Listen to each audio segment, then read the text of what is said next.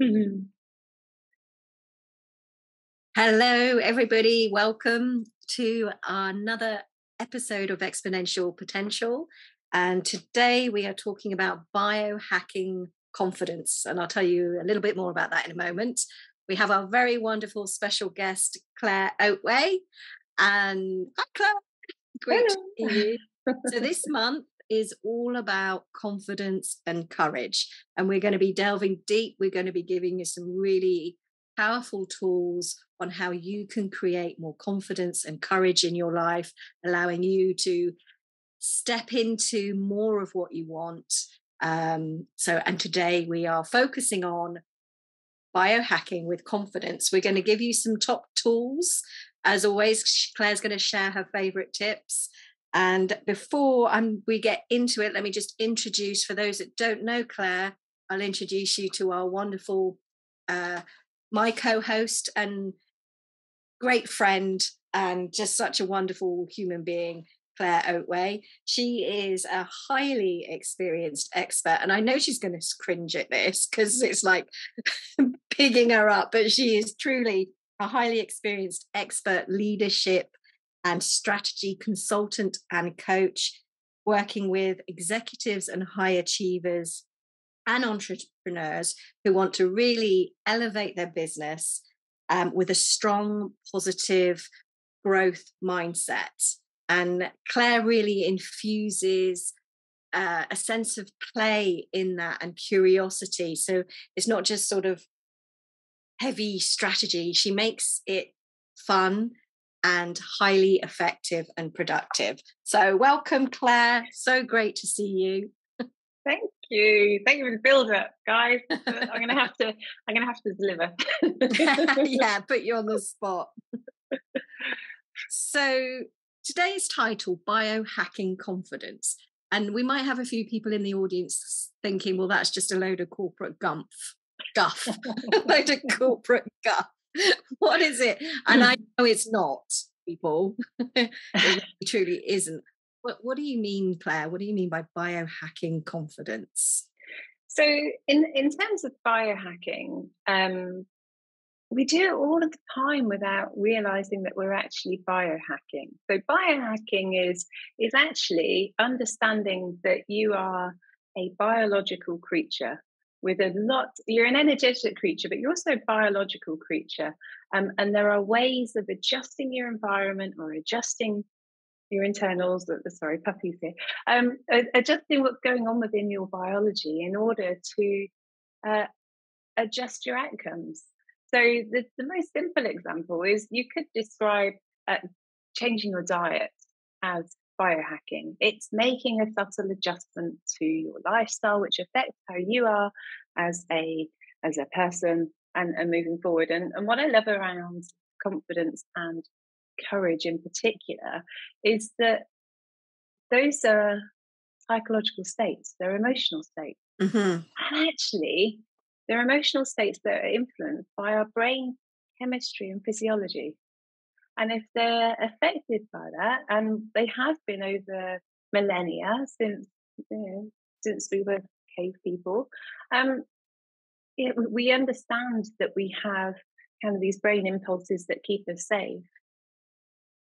And so if you play with that concept, that means that you can learn to adjust how your brain responds, how your brain acts. You can turn down the dial or turn up the dial. So you're hacking your own biology of your brain in order to achieve an outcome. That's a very simplistic Mm-hmm. approach to biohacking. It covers many spheres of mindfulness and also nutrition, kind of body movement, and so on.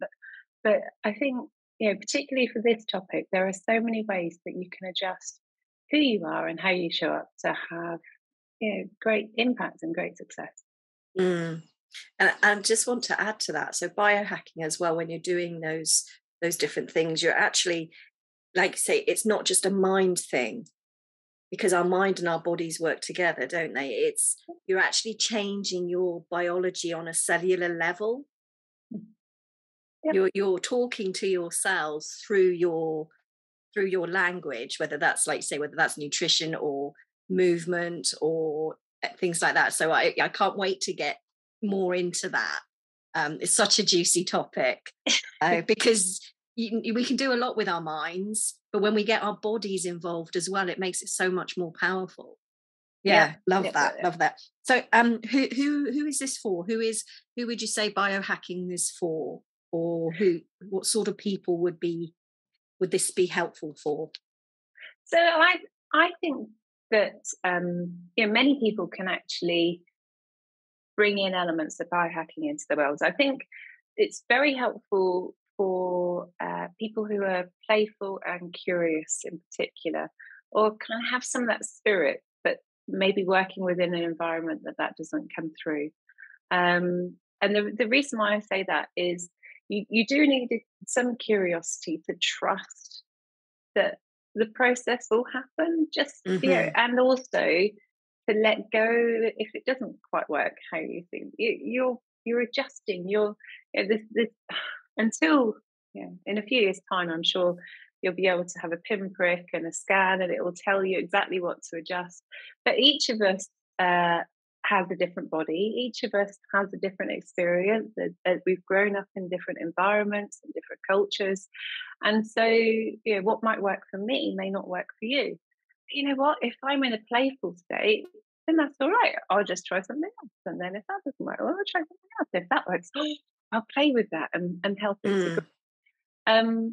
And so I think kind of it works particularly for people that have that essence, and people that want to who kind of want to push themselves forward, who want to grow. So some aspects of biohacking is, for example, in sports performance, in elite sports performance, you'll see everything around nutrition and mindset, and as well as the kind of physical exercise, and just this push, this drive to succeed. So I think it works best for those that are curious and playful, and those that are on a trajectory, a growth trajectory, who want to experience something a bit different. And as you say, trusting the process. So you've got nothing to lose by giving it a go, have you? No. No. So why not try it? I think that's the motto for life, to be honest. It is absolutely, with anything. What have you got to lose? Just try it, and if it doesn't work, oh well, try a different way. And that is also a confidence builder, just having that attitude, isn't it? Because that confidence of, well, I don't want to try it because what if it goes wrong, or what if I make a mistake, or what if I fail? So that's all wrapped around confidence. It's like, well, why not try it? And if it doesn't work that way, try it another way, or try it again. And some of these little micro shifts are so helpful. I mean, what you and I have in common is an understanding that deep reflection is so powerful, and spending time in nature it's hugely powerful in so many different ways. But you don't always have access to that throughout the day, or kind of in the heat of the moment. And so one of the reasons why I enjoy some of these playful interjections is that they're fast, they're snippy. You can, I'm at work, and bring it in. You don't have to necessarily plan or make a big commitment. So let's get into it, of some of the things that you can actually do. So what are your favorite tricks, tips, tools that you do to build that confidence through biohacking? What do you do? Well, so it's a combination of things that I do and things that I advise my clients to do, and they can be at a number of different levels. The first one is around at a physical level, and around posture and sometimes even colour. You can see, for those of you that are listening in today, I'm wearing a very bright pink and a very bright red jumper. It's very vibrant. lovely. It's joyful. It's I'm here. And as women, we especially as women, we have a whole arsenal, a whole range of tools that we can deploy that bring confidence. And Mm. sometimes, don't judge that it's superficial confidence, but sometimes a red lipstick, a different heel, a different, you know, jot of color can bring a lot to you and how you feel, how you show up. Just Yeah. remarkable. Um, so bringing through aspects of color or bringing through aspects of fit and your physical appearance can have, almost that shift. And you hear this advice when, for example, people go for job interviews, like dress as if you've already got the job. Mm-hmm. It's like it gives these social cues to the people that you should be there because you fit in, but also you clothing can shift who we are, how we show up, how we stand, how we are poised. Yeah, because It's, when you look good, when you look in, and you look, yeah, I look great. This suit is amazing, or this top is amazing, and when you look good, you feel good. It's kind of it marries together, doesn't it? And I think some people, I know some of my friends certainly, and clients I've had is, they say you always dress so colorfully. And my wardrobe is full of colors, and I don't have the confidence to wear that. So what is there something that you would suggest? So you say, yeah, great, put something bright, but some people don't even have the confidence to do that. Is there any well, suggestions that you would make for that? I know.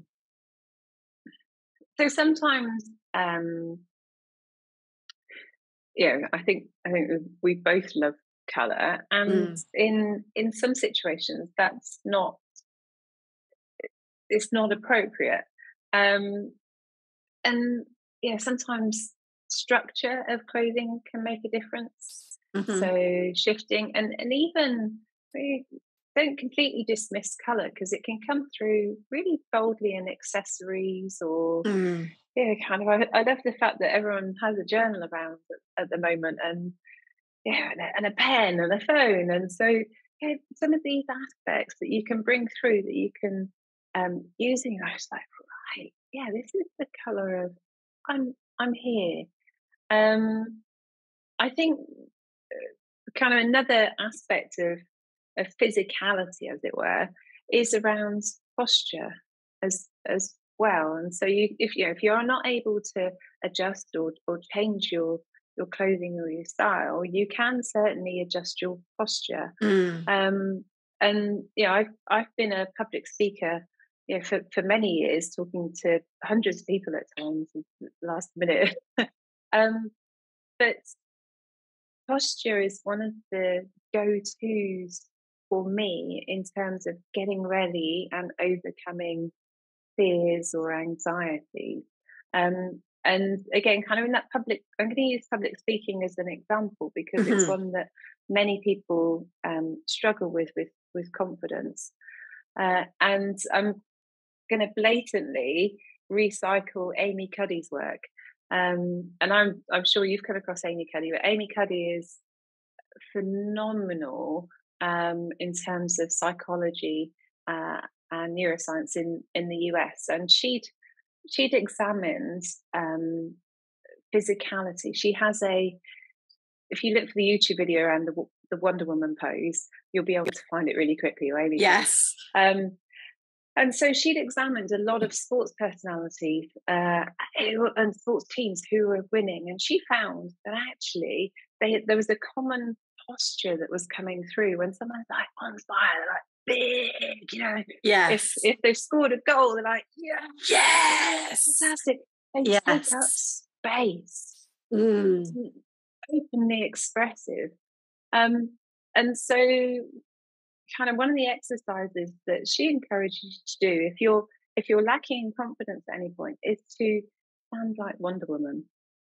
And I've got Puppy on my lap, so I'll need to talk through rather than actually show I you. can show. Should I show? It's kind of chest out, isn't it?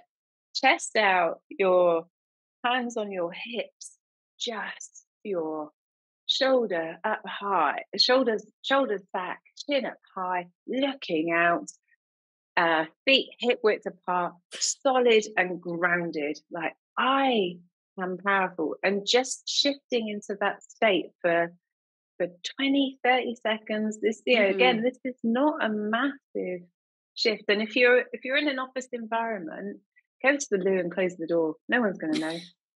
Ideally do it in front of a mirror, and you can see how darn powerful you are.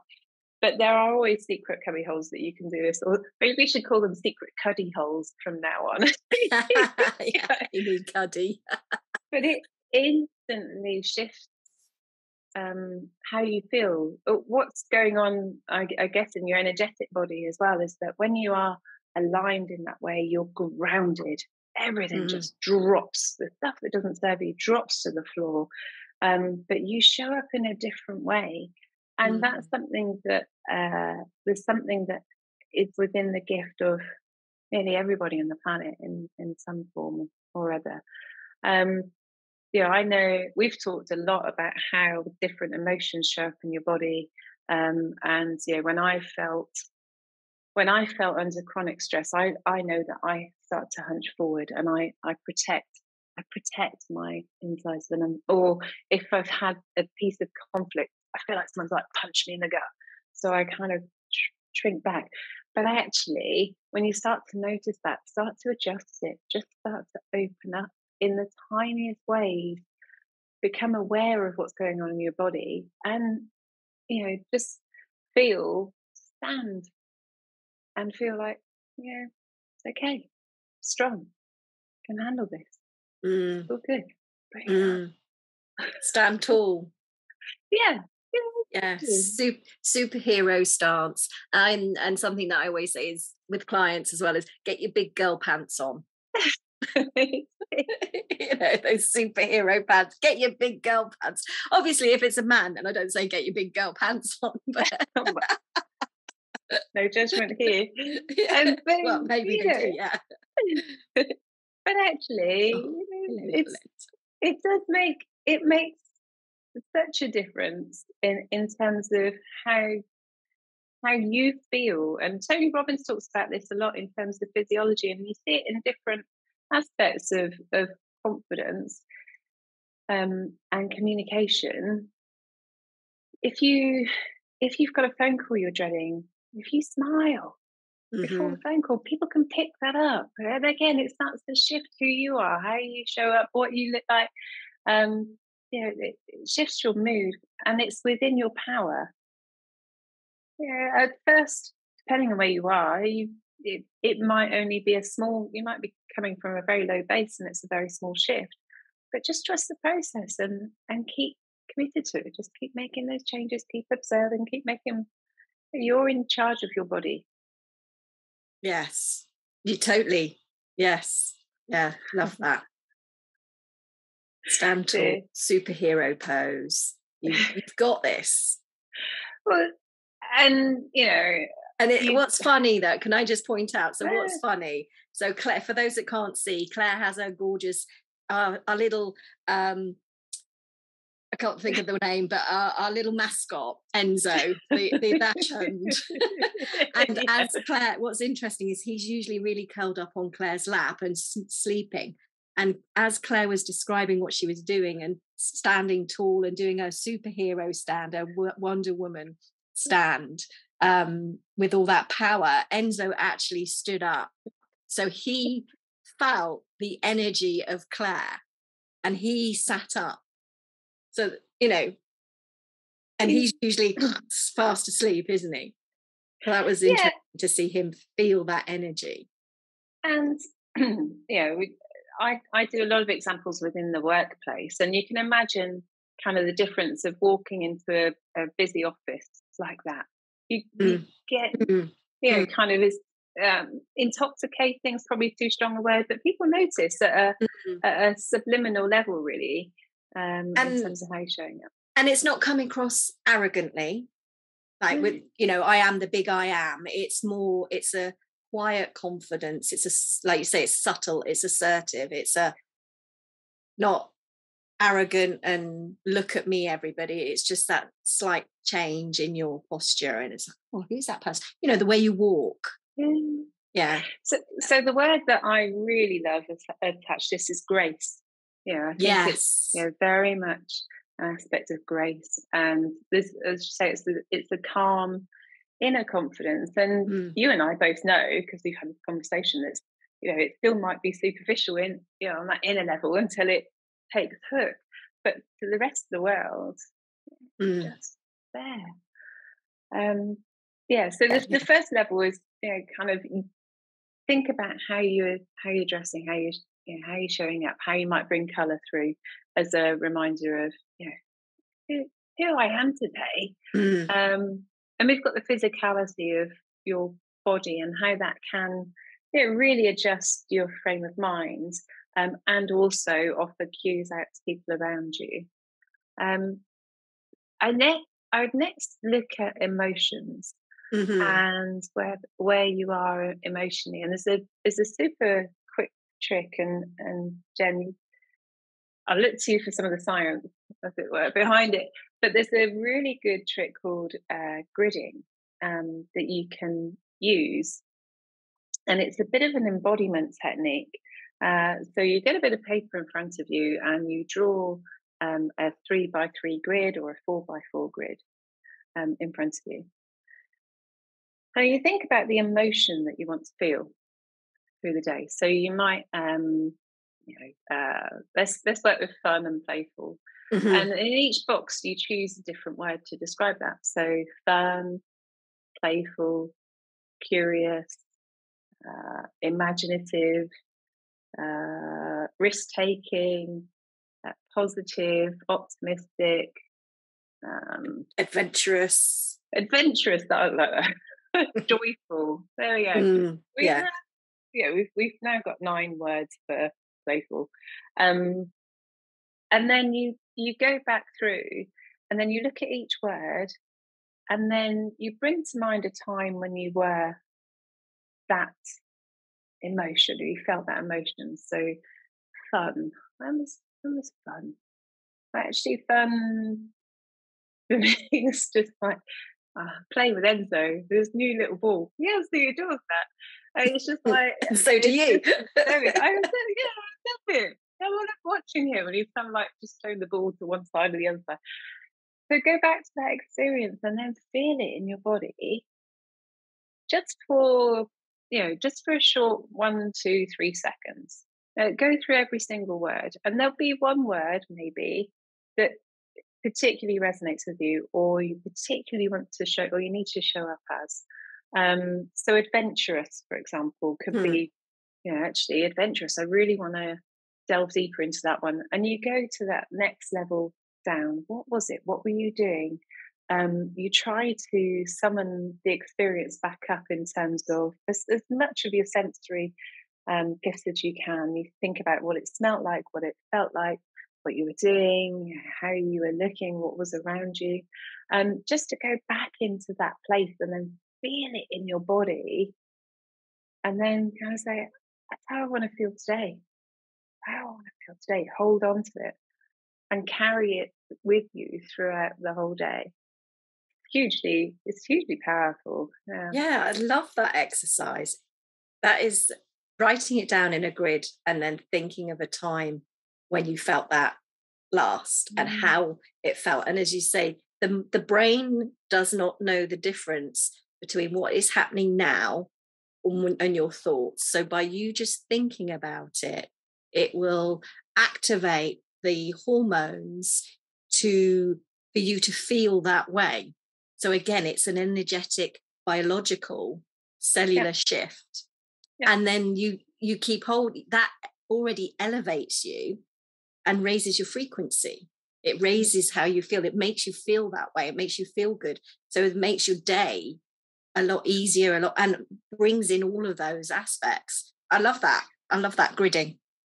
And I think for sometimes if you're feeling low, you forget that you've had those experiences. So there's Mm. a there's a way of playing with that technique, by embodying somebody else. So you can look to somebody else, I don't know, who for you is playful on the entire planet over time, space? Who personifies playful? Graham Norton. Graham Norton. Okay, right. So, Or James Corden. Actually, most people know James Corden because it's mine. A lot of people know James Corden or Graham Norton. Very playful. So let's play a game with James Corden, and imagine you're sat at a table, and sat opposite you is James Corden, and look at him, and kind of, I can already see the glint in his eye and the kind of cheeky grin. Cheekiness. And hang on, I was having a cappuccino somewhere. What am I doing here? And you're around your table. But have a look at him and observe him, and then kind of, you can then start to wander around the table. Look at him from behind. Look at what he's wearing. Look at the texture of his hair. Kind of look at all the bits that are James Corden, and then sit in James Corden's seat as James Corden. How does that feel? What does that feel like? What are you seeing differently? What's the inner chatter that goes on in James Corden's head? Like mischievous. Yeah, absolutely. Yeah. And just spend a little bit of time there. Yeah, love that. And how can I play with this? Because it's all his whole thing, play, isn't it? So that's brilliant. And then I can see why you would put yourself in somebody else's shoes that is very playful, because sometimes it's hard to imagine that for yourself when you're not playful. Yeah. But by choosing somebody that is, it will ignite your own playfulness. Yeah. Yep. Absolutely. Yeah. And I'm a huge strong believer that the qualities that you recognize in other people are qualities that you've seen in yourself. You recognize them from yourself. And so it connects back. Even though you may not acknowledge it, it connects back. You wouldn't recognize it if you hadn't felt it. Can you say that again? Because that's a really powerful statement. So yeah, say that again. So sometimes in one-to-one connections, you might see someone and you're like, oh, you're so graceful. Oh, you're so graceful. And there are qualities in that person that you see, that you appreciate, that come through really strongly. And a lot of the time we stop at that and go, that person is so graceful. Actually, the reason we can spot that person is graceful is because we recognize it. And often we recognize it because we have that quality, or we have experienced that quality in the past. And that's what connects. Whether it's at an energetic level or a cognitive level, I'm not sure, but that's what connects. You can only really see that in other people if you've been it. And so when you appreciate somebody else's positive attributes or way they are, like having grace, being generous, being playful, when you recognize that in somebody else, it's because you also have that within you. That's really powerful. Thank you for sharing that, Claire. That's brilliant, genius. So I hope listeners that are listening to that really soak up that, all of this, but that particular segment is so powerful. And as you were saying that, I could just feel the energy of that lift. Anybody, all those little other connections that I feel by somebody delving into that will really help you believe that that's also within you, because you are recognizing that, you're able to recognize that. Yeah. So, we've been looking at different biohack aspects for confidence, and so kind of some of the physical bits, some of the emotional regulation, some of the kind of choices that you make can similarly set you up for success if you want to feel more courage, if you want to feel more confident. And there is one other thing that I do want to touch on, because it's such a crucial element and around courage, is fear. And I think this is really beneficial because so many people get stuck in fear of doing something. So what can you offer around courage and the final element of confidence and courage? So, there's there's a thing around, what would your billboard statement be? And I want two billboards. I want one billboard that says anything is possible, Mhm. and I want another billboard that gives the definition of courage, because people don't understand courage. Many people think that courage is fearlessness, because often we attach courage to, I don't know, times of great strife, or wartime, or something, kind of loads of these big aspects of what courage is, or facing us and And things very in the past. masculine. Very masculine, yeah, Mm. for sure. But courage doesn't mean that. Courage is Mm. actually understanding a fear, seeing a fear, and choosing to move forward, choosing to move through that fear. So courage could be around public speaking. We've talked about public speaking. Mhm. Kind of, you may be afraid that you'll stumble, or that you'll trip as you go. I've tripped when I've gone on stage. Like, yeah, Oops. I've definitely looked like a buffoon on stage. But you have A all these what? fears A about baboon? a buffoon. Oh, a buffoon. Sorry. You look like a buffoon. Your perception, though, that's your perception that you look like a buffoon, Yeah, isn't my it, as fear, well? my fear Yeah, that I yeah, would show up to be that way. yeah. But actually, courage is letting those fears come through, and then going, what, let's move past that. I'll keep listening to the cues, because fear is trying to keep me safe, and there might be some physical reason why I shouldn't do something. Mhm. But actually, courage doesn't have to be this big masculine aspect. And one of the pieces of work that you can do is to start to identify, what is it, what's the fear attached to? Start to spell it out. And when you start to spell it out, then you can start to diminish it, because you can see whether or not it's going to be reality, or just give it faith, and keep moving through. Yeah. Um, Yeah, I think you're like self-awareness of what those fears really are, and are they really true, and breaking them down. yeah, Yeah. yeah, And then micro steps or big leaps. yeah, yeah, Yeah. Yeah, that is exactly. true courage, isn't it? Moving through, having that fear and doing it anyway. And we've got a month of courage and confidence. So Yes. we won't do justice to the topic in a short time. But I think, kind of, for me, it's really important to understand that anybody has the power to be courageous Mhm. in just a short moment. It could be the moment that you're outside the doctor's room and you open the door. That's courage. It could be when you show up with honesty in a relationship, and say something's gone wrong, or something is Mhm. going wrong. That's courage. It's the courage to shift something, to recognize that that you're scared because you want to protect status quo, but you're prepared to move forward. Mhm. Mm. It's everybody has access to courage. Yes.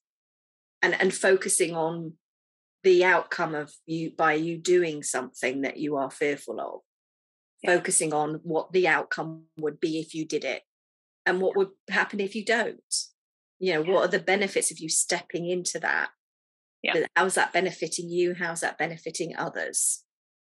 Takes that pressure off as well, doesn't it? for sure. Well, I So, think that was just wow, Claire. That was fantastic. So many really, really beneficial tools, and I hope we've helped our listeners um, with this. I mean, it's certainly given me some extra tools that I hadn't had before. So thank you. Putting them in my toolkit. well, um, and you have a gift, don't you, which is also can be also used for courage. yeah, and it's we Gift. talked about it in one of the recent episodes around your perfectly written life, and we've been using this as a prospective exercise to work out where you're going to go next. But it's a series of steps that you can go through that starts to examine your journey, starts to examine your positive attributes, and also what you've overcome in terms of challenges. And today we've been talking about the range of emotions and experiences that you've had in the past, and and how you can, once you've done them once, or if you can imagine them or see them in other people, you can repeat. You definitely can repeat the process. Mhm. So the exercise in a perfectly written novel will take you through that in a structured way, and there'll be insight. There'll be traces from your past that you can draw on, and then similarly, by no means goes far enough into fear, but being able to see those times when you have been resilient Mhm. against your challenges, and realizing that you can overcome those challenges gives you so much more courage to repeat that process, because you, you, you So, do it every single day. Every single yes. day, we all have these small courageous acts that we don't recognize in ourselves. So with this exercise, it's called, what's it called, Claire? Sorry, again. Give it again. Your perfectly written novel. Right. Yeah. And it helps you focus on what you've already accomplished and achieved, and what the things that you've already gone through. And and writing that down and being aware of that then allows you to have more confidence, because you're like, well, I've got through that situation. I did that. So if I got through that one, I can get through this one. Yep. Yeah, brilliant. Yep. It's the proof. Yes, yeah, you've already done it. We're always more capable and than we believe we are, aren't we? Yes. Yeah, absolutely. Okay. Well, is there anything else you want to add, Claire? No. Brilliant. So we'll see you on our show next time, Exponential Potential. And again, all about confidence and courage in this month. And we will see you soon. Take Ciao. care. Bye. Ciao.